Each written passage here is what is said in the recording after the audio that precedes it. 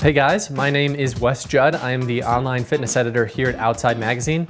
And today we're talking about fitness data, maybe even your fitness data, and the surprising ways it can and is being used. First up, to keep college students on their feet. Oklahoma's Oral Roberts University requires all incoming students to wear Fitbits and essentially tracks and grades their physical activity via what they call aerobic points.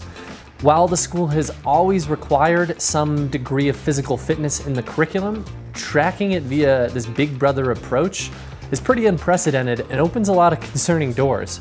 I mean, the school is a Christian university and has a strict rule of no premarital sex.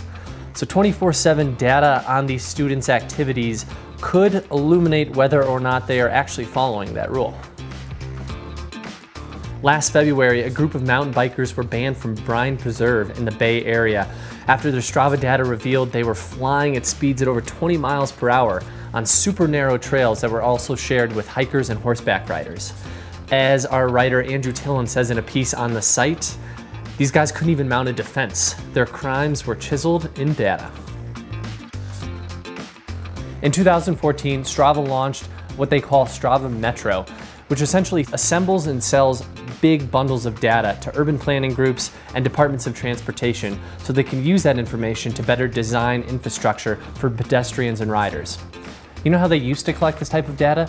They'd sit volunteers on a street corner and have them count all the riders and runners that went by. Not too long ago, the life insurance giant John Hancock realized that there's a pretty clear relationship between personal health and insurance prices.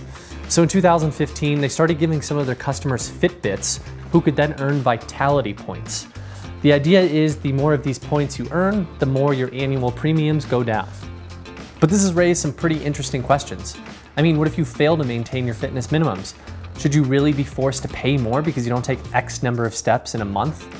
Plus, what is John Hancock and its affiliate companies going to do with this massive amounts of fitness data that it collects from its policyholders? Last year, $250,000 worth of bikes were stolen in central England. $70,000 worth of full suspension mountain bikes were stolen in Albuquerque earlier this year. Dozens of bikes stolen from homes around Austin. What do these all have in common? It was thought that the thieves used the riders' GPS data to track them back to their homes or businesses. But fitness apps like Strava have realized this is an issue, and they started offering better privacy options, like obscuring riders' beginning and end points.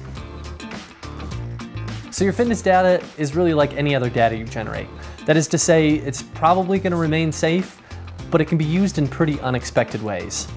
We track our runs, our rides, our climbs, and our walks with the goal of improving our health or beating our PR, but it's important to keep in mind that at the end of the day, this data is really anything but yours and yours alone.